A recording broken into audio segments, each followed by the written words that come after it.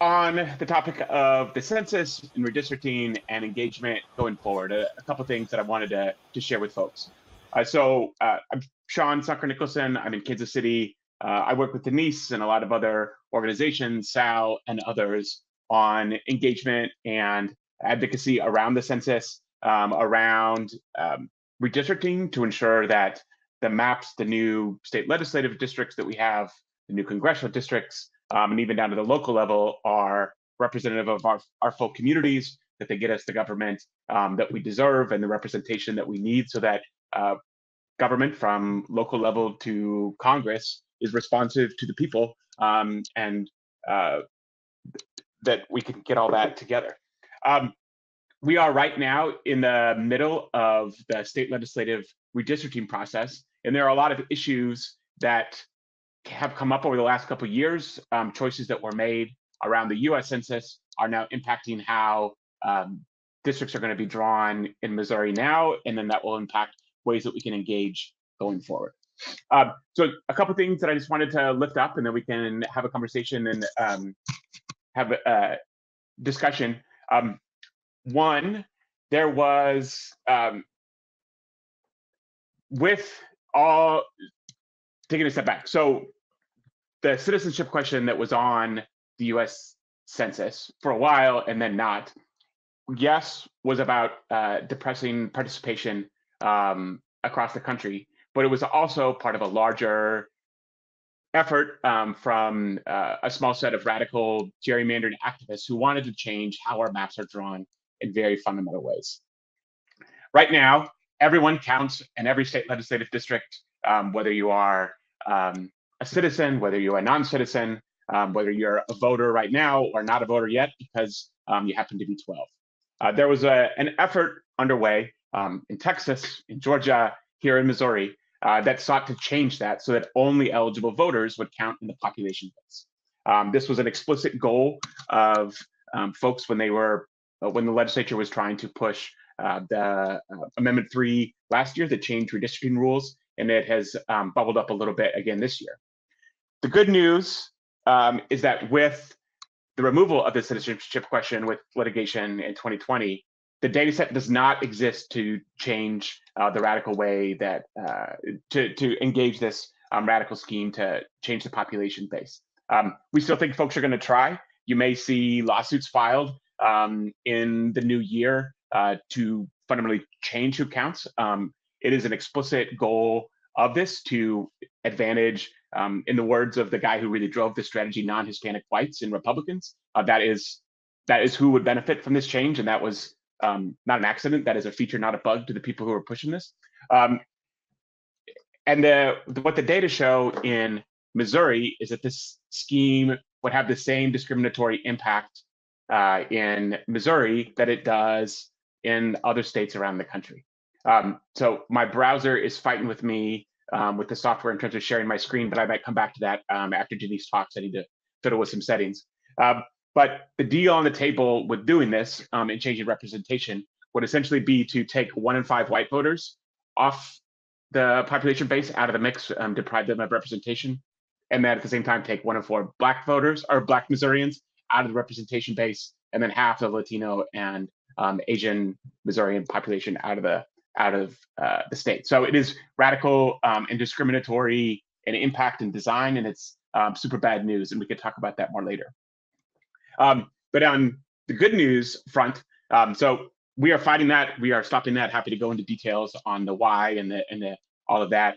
But we are in the middle of the redistricting that's happening right now, and there are really amazing tools, and there's really amazing work that's happening with Sal, with Denise, with folks around the state to define and lift up communities so that they are fully represented in our new maps. And then also, as you think about advocacy and work going forward, the tools that are being used right now for redistricting are going to have a lot of additional benefit for all sorts of work going forward. We can visualize and see and interact with the data about what our neighborhoods look like, what our communities look like, what our state looks like in brand new and exciting ways. And I'll kick it over to Denise, and I'm going to fight with my computer a little bit more, and then I'll share some of those resources.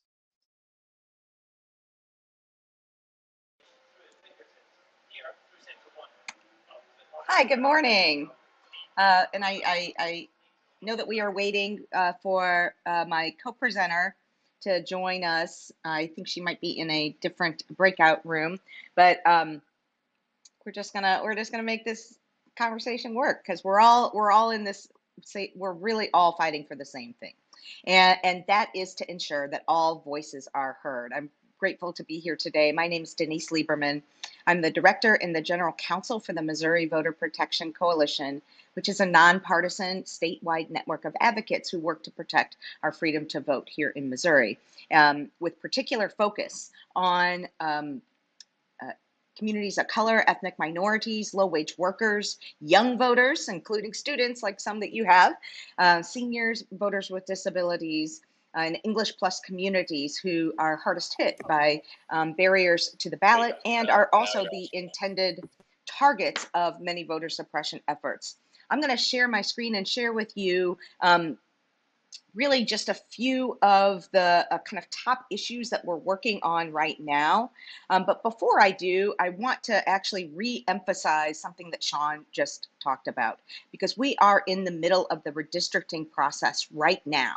And here in Missouri, our legislature eliminated a process that voters overwhelmingly approved to help make that process less political and less discriminatory.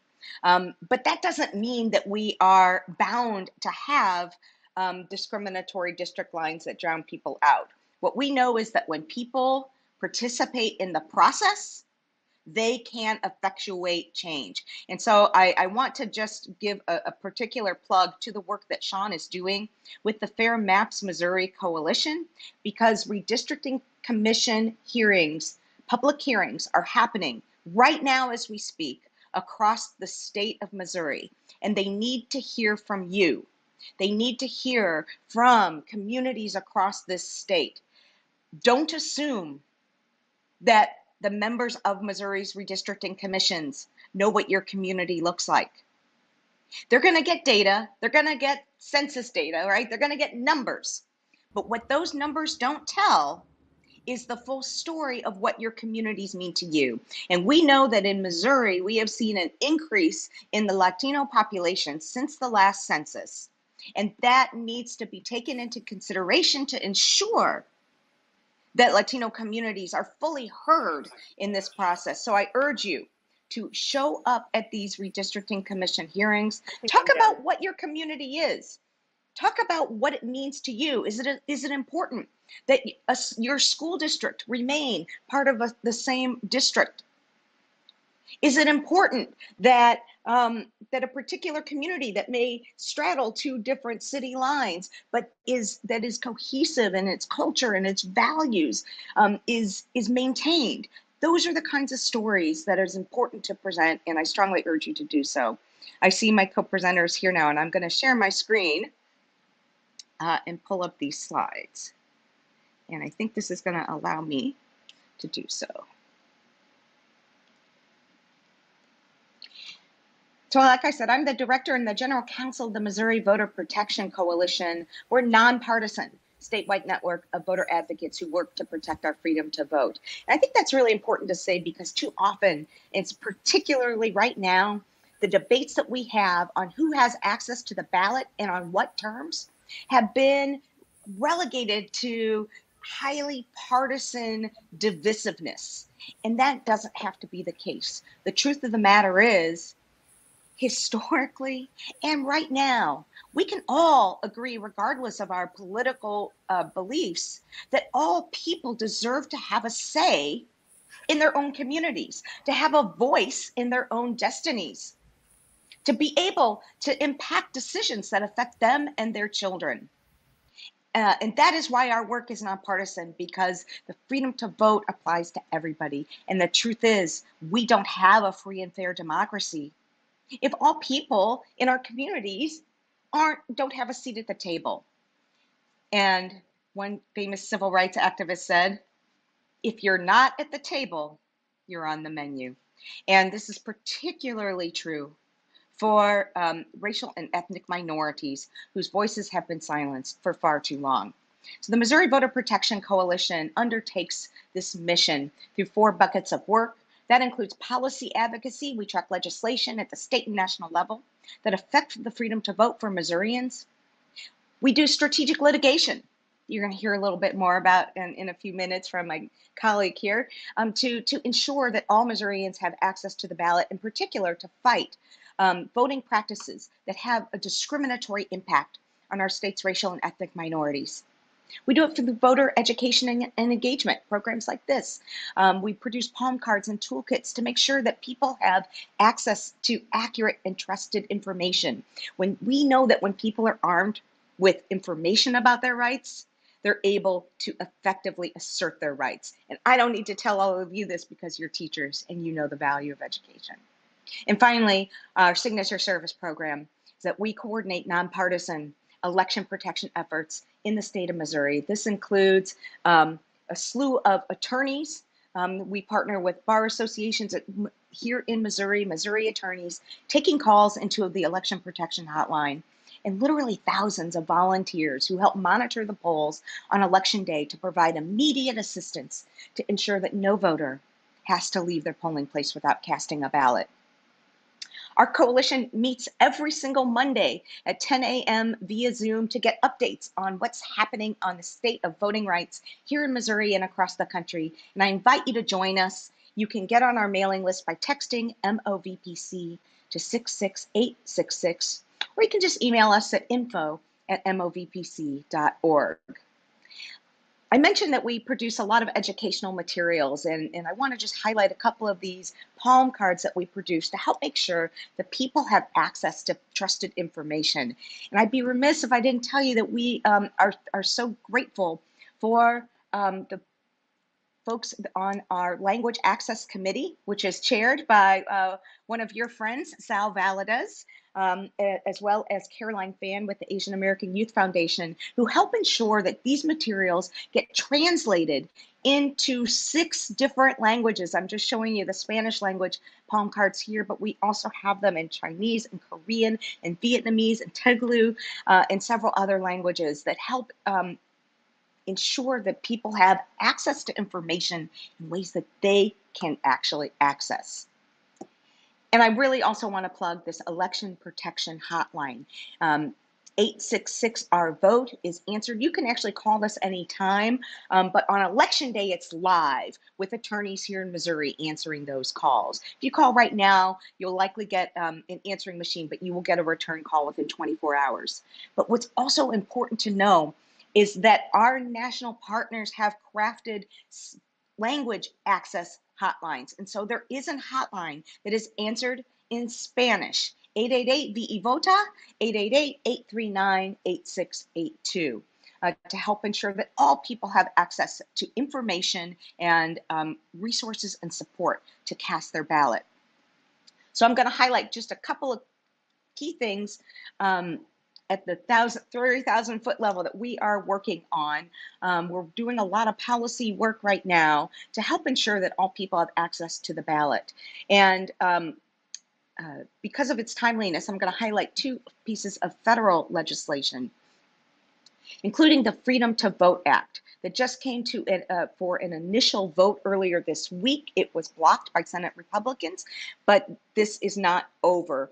This legislation is going to continue to move forward. And one thing that it does, circling back to Sean's presentation, is it would ban partisan gerrymandering to help ensure that all voices are heard and create a more fair redistricting process. But it would do other things as well by creating a minimum floor of access to ensure that regardless of where you live, regardless of your race, regardless of your zip code, that you will have access to cast a ballot. What we know is that the way people vote differs from state to state, even from county to county. But here in Missouri, we have particularly low levels of access because we have a lot of procedures in place that make voting needlessly hard. This legislation would, among other things, make Election Day a federal holiday, protecting the interests of low-wage workers and shift workers who may find it difficult to get to the polls on that particular Tuesday. It would ensure access to early voting, which we don't have here in Missouri. It would ensure access to mail-in ballots, which voters are not guaranteed in Missouri. So this measure came to an initial vote this week, but we're going to see more action on this measure in the next several weeks in the United States Senate at Senate Bill 2747. And you can see here on this slide that this measure is really a game changer for Missouri because we rank so close to the bottom compared to other states in making voting accessible. This would do a lot, particularly for our state's ethnic and racial minorities who already face the greatest barriers to being able to cast ballots on Election Day by ensuring access to early voting, voting by mail, automatic voter registration, same-day voter registration. We're also supporting the John Lewis Voting Rights Advancement Act that would restore the protections of the Voting Rights Act that have for years helped block racially discriminatory voting laws from going into effect. Those measures were weakened by several Supreme Court decisions. This legislation would restore those protections. This bill has already passed out of the House of Representatives and is likely coming to an initial vote in the United States Senate next week. Please keep your eyes peeled on this. But here in Missouri, I want to flag a couple of things we're looking at because the reason we need these bills is that around the country, our freedom to vote is under attack. In 2021 alone, over 425 restrictive voting bills were introduced in 49 out of the 50 states, including here in Missouri. And our lawmakers here in Jefferson City in Missouri are poised to fast track several bills that would affect our ability to vote here in Missouri in 2022. And the one I want to highlight is a measure that is likely to pass that would eliminate some of the forms of identification voters can show at the polls to implement strict photo ID requirements to vote. This slide shows you, in essence, what this would do. It would eliminate forms of ID that voters can currently use to cast a ballot in Missouri, including a student identification card that so many students at colleges and universities around the state rely upon, including that voter registration card that you get from the election authority that verifies you are in fact a registered voter, leaving just the kind of ID that you typically have to get at the DMV. And that's where the problem comes in. Not every county in Missouri has a DMV office. Many are not located on public transportation routes, so people who don't have access to transportation may find it difficult. Many are not open evenings and weekends, again, disparately impacting our low-wage workers and shift workers, people who have childcare and elder care responsibilities. And importantly, in order to get one of these forms of ID, you have to present underlying documents that prove your identity, residency, and citizenship, like a certified birth certificate. And if those underlying documents don't match your voter registration, you may be blocked in getting a state ID. This has a disparate impact on voters of color, but in particular on Latino voters, because of the compound surnames that many Latinos use, right? Using the maternal surname and the paternal surname. Many of my clients in lawsuits that I filed challenging photo ID laws incorporate both their mother and their father's surnames into their names.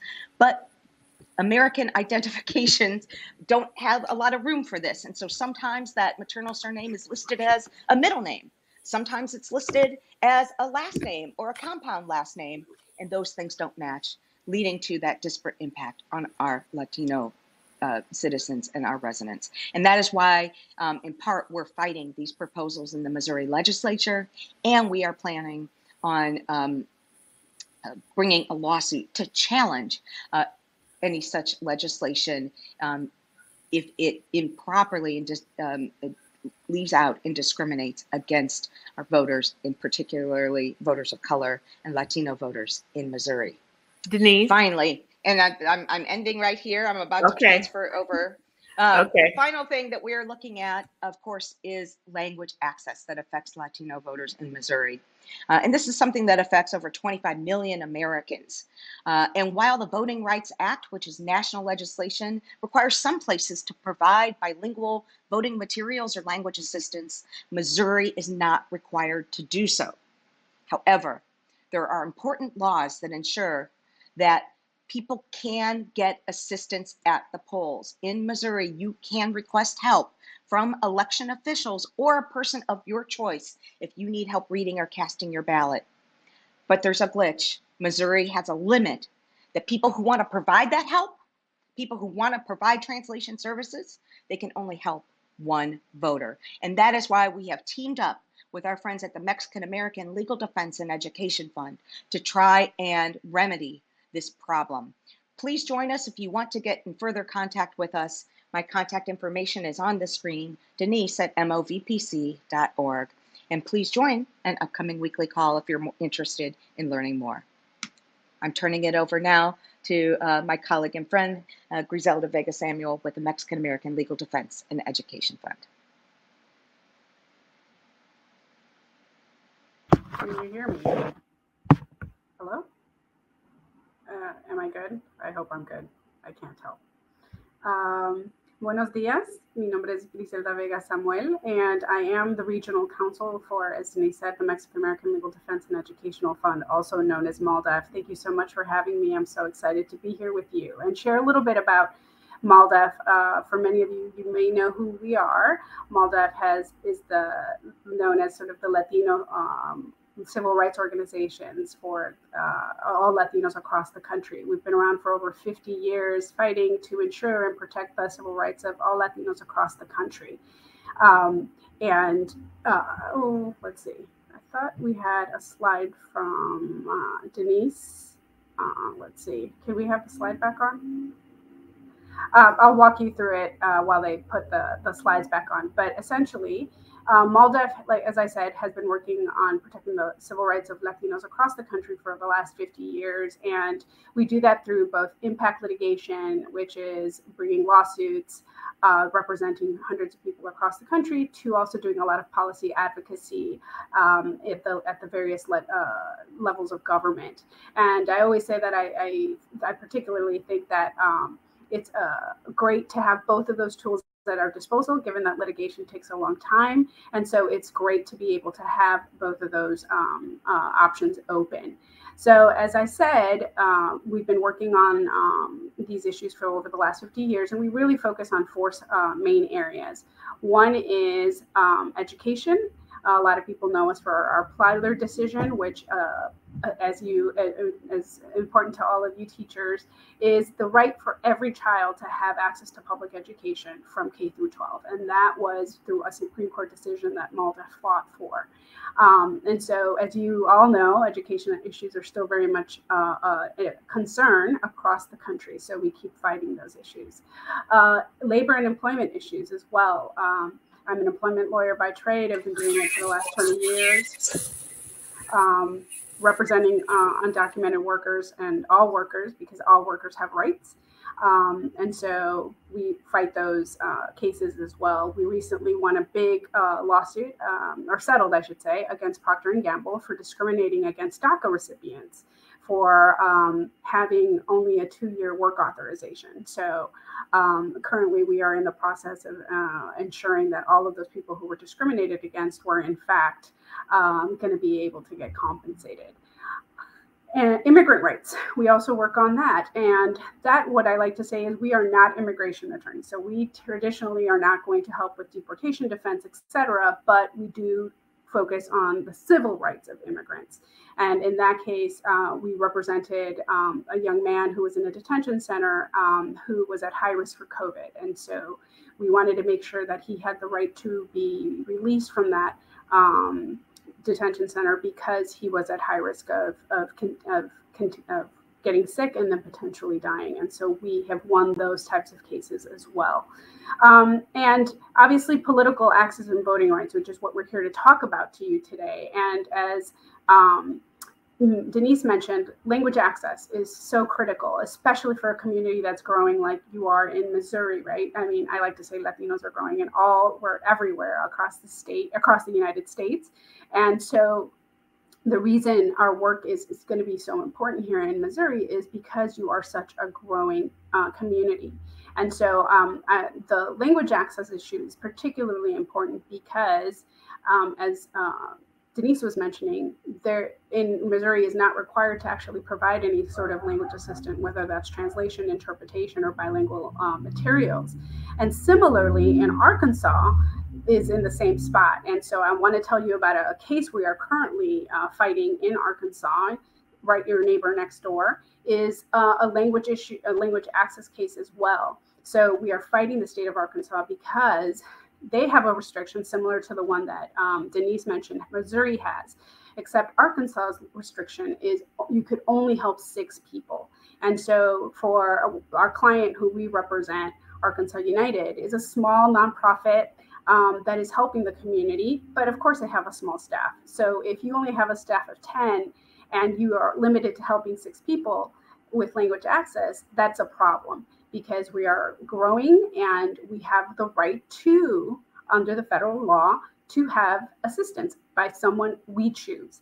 So that case is currently ongoing. We had a really great decision this week in that the judge is saying that he's going to be deciding that fairly soon. So we expect a favorable decision, and knowing that we can protect the rights of all limited English proficient individuals have the right to access and have an assister of their choice when they go to cast a vote. So stay tuned, because hopefully we'll be having a win there soon. But the important part and why we are looking at this restriction in Missouri that Denise mentioned is because what she said is true. Missouri is actually far more restrictive than Arkansas, where you could only, if you as an individual want to help your neighbor, you could only help that one neighbor. And so I don't know about you, but if, my neighbor usually has a señor y señora, and so you could only help one of them if they needed help. And so that's a problem. And so what we've been doing is looking at that restriction. Now, why is that so important to us? As I mentioned, the Latino community in Missouri is growing. Just so you know, one of the facts I like to share is that there are 800,000 young people. And for you as teachers, this is so important. And you have such an impact on those young people. 800,000 young people nationally are able to register to vote. We are the largest minority majority in the United States, as the census has told us. And our young community is growing, and the ability to register to vote and cast that vote is going to be so important. And so all of those young people are going to be able to help our tíos and tías and abuelitas who, like my parents, have limited English proficiency. And so they need that help, and they have the right to that help. And so we want to be able to help our community and our neighbors, because they are being harmed by these very restrictive laws. So if you've ever wanted to help someone, and you haven't been able to, or if you want to help someone in the future, we want to talk to you, because we believe that every person has the right to choose someone of their own to go help them cast a vote. So that's what Denise was mentioning. We are going to want to work together to be able to do that. I will mention 2 quick other things. Another lawsuit that we are currently working on, and you guys are doing as well, as my colleagues previous to me mentioned, is redistricting. So this is another way for you to get involved. Redistricting is so important because it is basically our seat at the table, as Denise was mentioning, right? And here in Illinois, we have sued the state of Illinois, because I want to unfortunately say that even though the Latino community grew, and that is the only reason Illinois didn't lose a congressional seat, we were not given our fair share of districts when it came to legislative districts. And so we sued the state of Illinois, and we got a great decision this week because the court agreed with us. They said the maps were bad, they are not representative of the Latino community, and you legislature have to do them over. And so we are in the process of doing that again. But what was critical in that moment is that not only was it our lawsuit that was important, but your voices. And this is another way for you to engage. You are, as Denise was mentioning, and my colleague before that, there are redistricting hearings going on right now. You have the ability to testify, and it's so important for them to hear about your neighborhood, because they need to know that we're present. Hacer acta de presencia, and just be there and let them know that we are here to stay and we need to be represented, because it is our time. And so I will leave you with the following things. This is my contact information. As I mentioned, you should have a flyer in your materials talking about all of the various work that we do. MALDEF is a national organization with offices across the country. I'm based in Chicago, but we represent your state. I have 14 states that I cover, and Missouri is one of them, as it indicates in that flyer. Please take a look at the flyer. Call us with any questions. We are a resource. We speak Spanish, and we are happy to answer any questions that you may have. And if we can't help you, we will refer you to someone. But I will leave you with these 3 things. How do you get involved, and how do you get your students involved? You register to vote, right? I mentioned we are the largest growing community, and we're going to have a lot of political power and access to voting. So let's register, everybody. Second, redistricting. Participate in your redistricting committees and testify. You could do it either live or you can submit testimony. I encourage you to do both because you have a right to tell those legislators what's happening in your community and why the line should stay the way they should, and be able to elect someone of your choice. And finally, language access. We're talking about the right for every person to be able to cast a vote and do it in a way that is informed and that it represents what they need to know on all of those election materials. So Missouri is restricting that. We want to be able to fight that. And if you want to help in that fight, please reach out and let us know.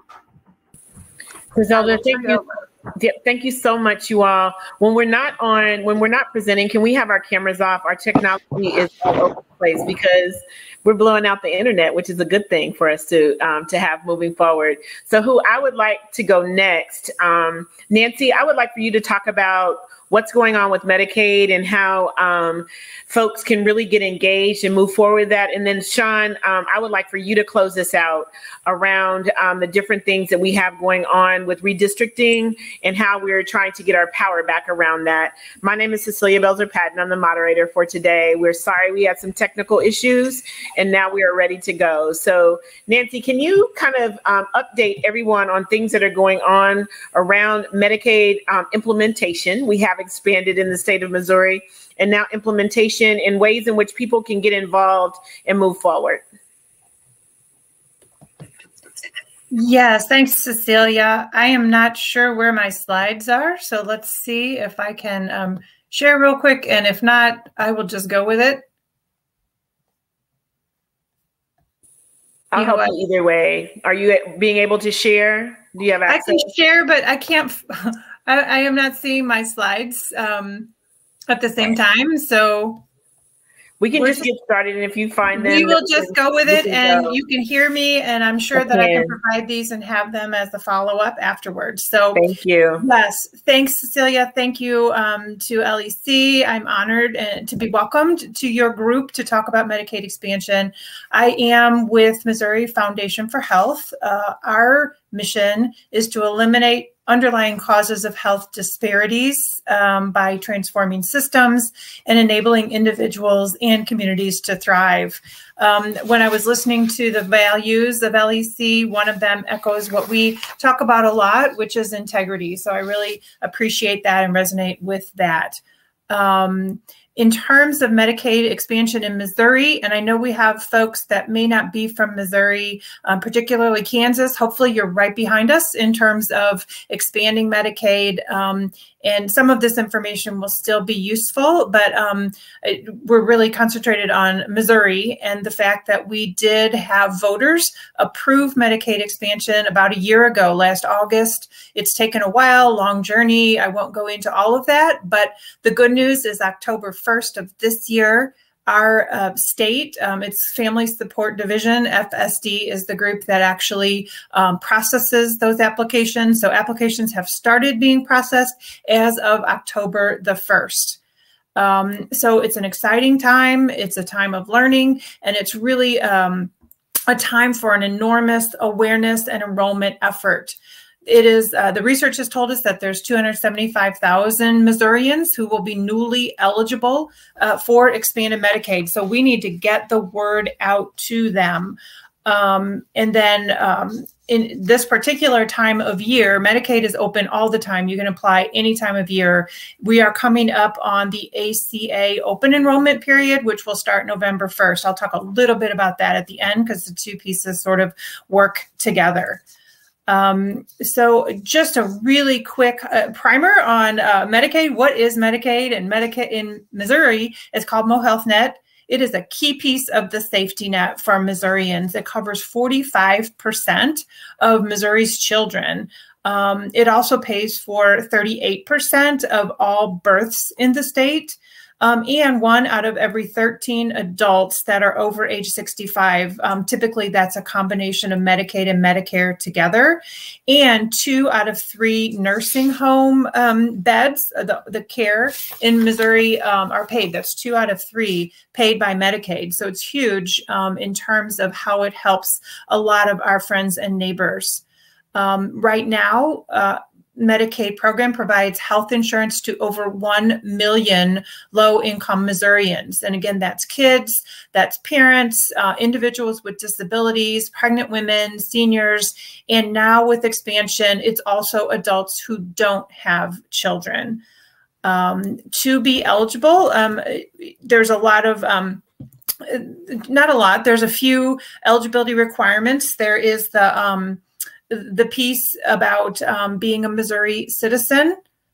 This is for the expansion piece. It's age 19 to 64 years old, because of course you've got Medicare after that, and there are those exceptions that I just mentioned, and then kids on the other end.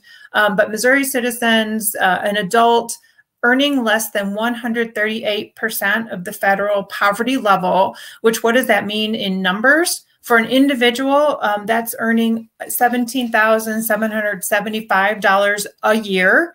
Or if, you know, there's a whole chart for all the numbers, but for family of 4, just to give you reference, that's earning up to $36,750 a year. So it is pretty inclusive for a lot of people who have a little bit of a lower income. Just one note about how COVID-19 has really impacted enrollment. That million mark is of people enrolled. That is a high. That's a high number. And that is partly due to COVID-19 for 2 reasons. One is that Missourians have lost jobs and they have lower incomes, so they may qualify, and they may have lost their employer coverage that they had when they were employed. So that's one piece about the employment. And then the other is there is a public health emergency, a national public health emergency that is in place. And while that is in place, there's a lot of ins and outs to it, but the bottom line is that Medicaid cannot drop people and cannot demand renewals during a public health emergency. So everyone, once you're in, you're in. So everyone has stayed on the rolls, even though they haven't had to like re-up or reprove their income. So all of that is like the quickest you can hear about what is Medicaid, but what is our opportunity here? The main message that I hope that you walk away with is that we need to let those 275,000 Missourians know that the rules have changed. In particular with you all, that is a prime opportunity for it's to reach parents through schools. Oftentimes, kids will be covered either by Medicaid or CHIP, which is the Children's Health Insurance Program, but the parents aren't necessarily eligible or hadn't been, but now are. And even if, just a special note, when we're talking about kids, it is very important, especially working with families that may have some mixed status in their family. Even if the adults are not in the country legally, are not eligible, if their children have been born in the United States, they are very likely to be eligible for Medicaid services. So really wanting to get that message out to go ahead and apply and see if they can benefit from getting that coverage. One of the ways, as we're thinking about specific outreach, helping families when they come in, and it may be educators, it may be other staff at the school nurses, but going through the health forms and other forms, make sure that this news is included. I will share a bunch of resources that you can just print off or share electronically about what you need, how you enroll, all of the different details. In addition, we're conscious that some staff at schools may not have coverage through their jobs, but they may be qualified because of their income. So making sure that we're spreading word to them as well. I am going to put in the chat a link to a fact sheet that we have developed, and it is about immigrant and refugees particularly. This would be applicable, I believe, for the most part, except for the kind of the contact information, that is going to be true in Missouri and in other states as well. We've had attorneys to review this and make sure that it's accurate. It is really just the starting point, because everyone who's worked with anything with immigration or refugees knows it's fairly complex. But we do know overall, top line, many immigrants have statuses which make them eligible for Medicaid. So in particular, permanent residents, known as green card holders, refugees and asylees, there's some special programs for them, including the refugee medical assistance for new refugees, which lasts up to 8 months. And then another piece that we really want to make sure that people have heard loud and clear and hear repeatedly is that the 2019 public charge rule change that we had under the previous federal administration is no longer in effect. I know that caused a lot of questions and a lot of fear, frankly, for people. It is no longer in effect. So it is also important for people to know that there are resources available about Medicaid that's translated into multiple languages. I will talk about those in a minute, but the Missouri Foundation for Health works with our statewide organization called Cover Missouri Coalition. And we have on the MFH website, which I have a link in the slides, I will put in the chat and also provide after the fact, if we can get these slides out to attendees. But there's a lot of handouts about how to enroll, about social media, different information, talking points, and we have that in a variety of languages, and everything is pretty much in English and Spanish, and then some things, select things, are in other languages. So there are different ways to apply to Medicaid in Missouri. Someone can do it online by going to mydss.mo.gov. There's a phone number for the Family Support Division call center, and then people can access it by paper application as well if they don't have internet access. There's also help available. The Cover Missouri Coalition has the Find Local Help tool. I will put that link in the chat too when I'm finished. That is at covermissouri.org, covermissouri/help. And that is where someone can put in their zip code, they can put in their county, and they can get who is helping near them, is there language assistance, those kind of things. There's also a Cover Missouri call center, 800-466-3213, that I will also add to the chat. If someone doesn't want to go online for the Find Local Help tool, they can call that number.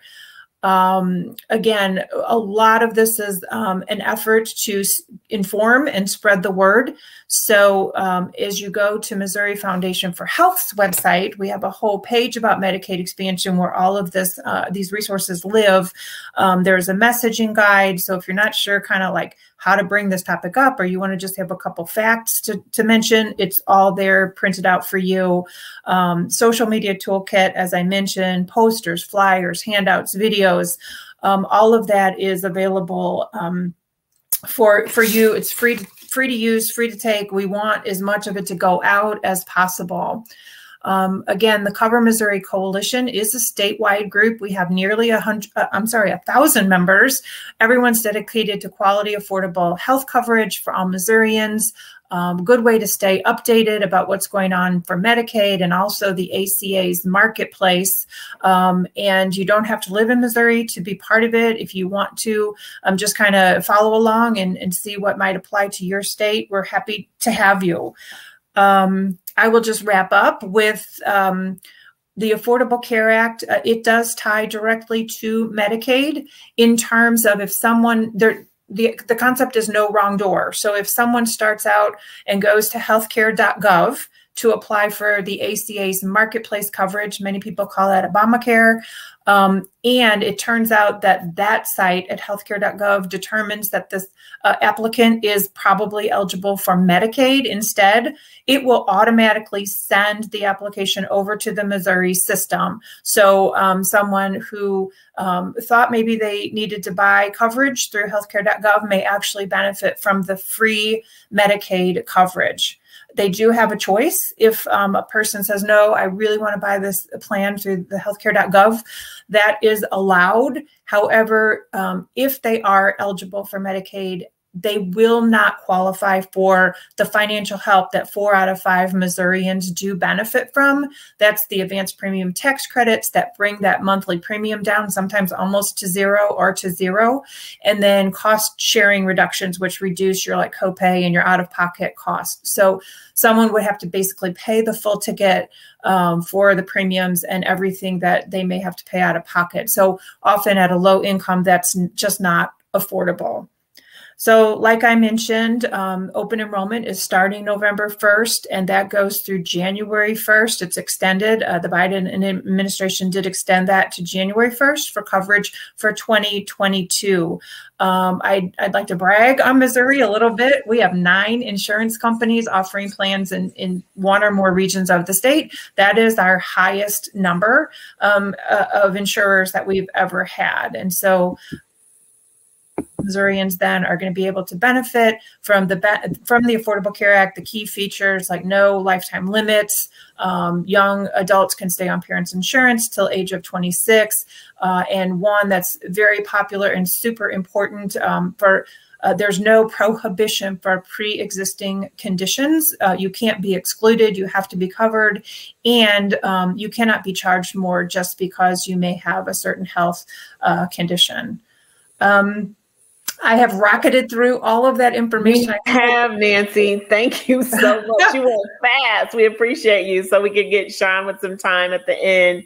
I saw where you put information as well as Sal in the chat.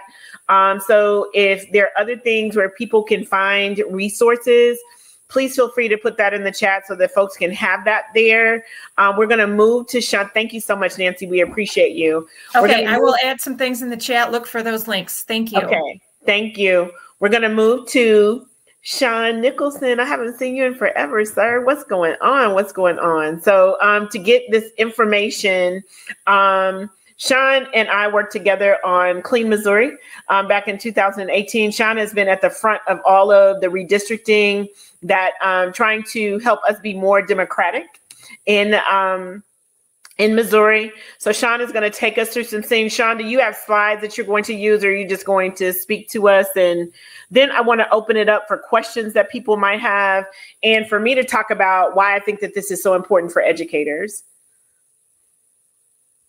Thanks, Cecilia. I've attempted to share slides, but it looks like it's not working. So I will just say, in addition to what we talked about at the top of the session, the opportunities for folks to engage are right now with the state legislative redistricting commissions. There's a great public comment portal that the state has put together. I will put that in the chat here in a second.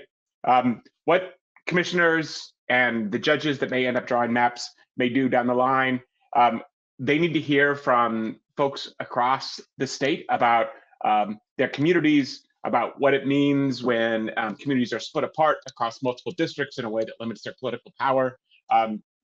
So there's a great opportunity to talk about your own communities, also to talk about the need for fair maps that are representative of the state as a whole. and fair to everyone. So I'll drop a link to that public comment portal. Congressional redistricting is then going to happen later in the winter. So if you're particularly interested in congressional redistricting, that is a different process that happens through the state legislature. So if you want to, if you have thoughts, if you want to engage on that, that needs to happen through your existing state representative and state senators. So they will be the ones drawing our new congressional district lines. And then there is work happening across the state at the county and municipal levels for other redistricting that is coming up. So, Kansas City is in the middle of that process right now. St. Louis County, St. Louis City are doing their own separate processes down the line, and it just happens piece by piece as we go. I will drop some links in the chat here in a second, and then I will kick it back to you, Cecilia. Thanks, Sean. Can you kind of, Sean, talk about both Denise and Griselda have also touched on this, but why it's so important for us to engage in our democracy around districting lines and around our own personal and collective power with why this is so important. I think we need to make that, like, really help people to understand that in brass tacks ways so that they'll want to move forward in action. Yeah, so the first thing I'll say is that most of the folks who are in power now have no actual interest in hearing from the public. They would, if they had their way, and if they do have their way, they'll draw district lines in a way that protects them or protects their existing interests. And then they don't have to worry too much about voters back home. They don't have to do any of that. They can just focus on what their donors or their political party would like them to do. It is important for us to not let that happen and to be engaged, because when we have fair maps, when we have fair redistricting, it means that we can hold our elected leaders accountable when they lose their way or when they're not doing the right stuff. It means that we can elect candidates who represent us and are going to do the right thing when they get into office, whatever level of office that may be. And it's important because we have a gross tradition in America of communities getting split apart by politicians, by political consultants and political actors to diminish their political power, to break them apart so they can't be full participants in the democracy. So to Denise's point before, if we aren't at the table and if we aren't part of the process, then folks who are at the table right now are going to keep rolling, and they are just fine for us to be on the sidelines. Absolutely. Thank you for that, Sean. You all, this is really important from the perspective of our elected officials in Missouri have shown us time and time again, if we need historical evidence and hard evidence, that no matter what we vote for, they're not necessarily interested in what we feel that we need for our highest good and for our neighbors' highest good and for our best democracy. We voted in 2018 that we wanted this redistricting, this certain kind of nonpartisan redistricting in 2018 with Clean Missouri. They came back and they did all the things that they did to overturn that. We voted on August 5th, 2020, that we were interested in Medicaid. We had to go through all types of fights in order to do that.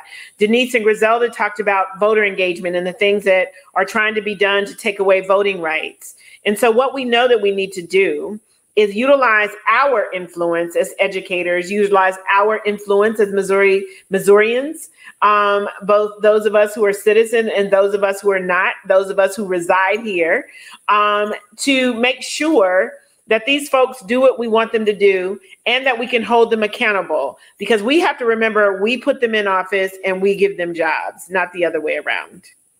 Okay, so during these campaigns, we actively engage with educators and educator stakeholders because we knew how important all of these intersectional issues were to our students and their families' health and wellness. And so we're just asking that with all the information and resources that you've been given from Denise, from Griselda, from Nancy, and from Sean, please utilize it, and please utilize this to move forward with your own ways in which you want to become engaged with making a Missouri that is great for everyone, not just for some. Are there any questions that anyone might have for the panel before we break at noon?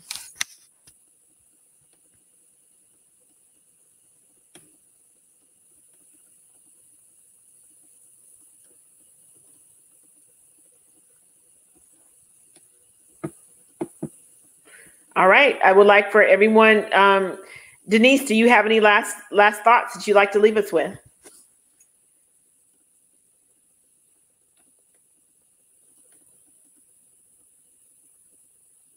All comes down to everybody deserves to have a voice, and the reason this is so important is because our voice determines our futures and our destinies, right? And so we need to make sure that everybody has the right to basic human dignity.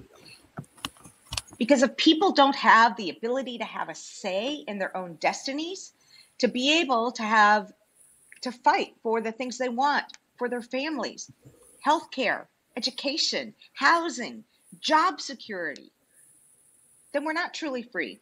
And we know that this doesn't come without a fight, because there are people who benefit from fewer voices in the room. Absolutely. And less diverse voices in the room. Absolutely. And that is simply un-American, it's undemocratic, and frankly, it's immoral. And so the reason we need to make sure that district lines are fair, we're not talking about getting an undue advantage. We're simply talking about basic fairness, that everybody gets to have a say, that those who benefit from undue and unwarranted privilege in society don't get to call all the shots. All of us deserve to have a say. And so that's why we need to ensure that we have fair district lines.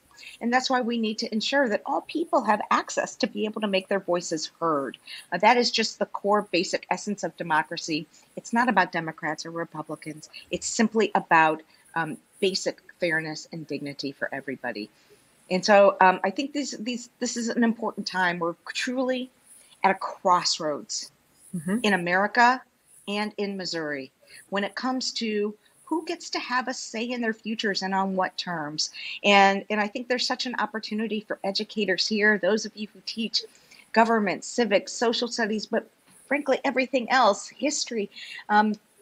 We're really in the middle of a critical moment right now. And the next 3 weeks are going to be critical in Congress, whether we're going to see transformative voting reform. And the next few months are critical right here in Missouri as we draw district lines that are going to affect our communities and our children for the next decade ahead. Let's engage the next generation of voters in this discussion, because they are truly on the front lines and on the seats watching history happen right now before us. Now is the time to act. Thank you so much. Nancy, is there anything that you would like to end us with?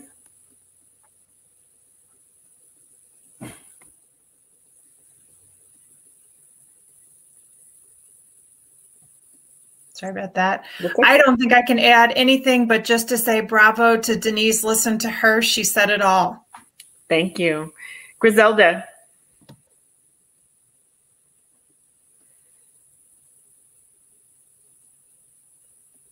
Okay. Sean, is there anything that you would like to end us with?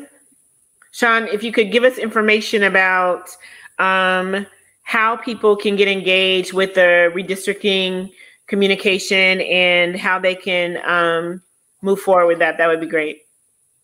Yeah, so there are, I mentioned the online opportunities. There will be public hearings coming up in November. I'll drop my email into the chat right now, and we can get you plugged into all of the things that are underway.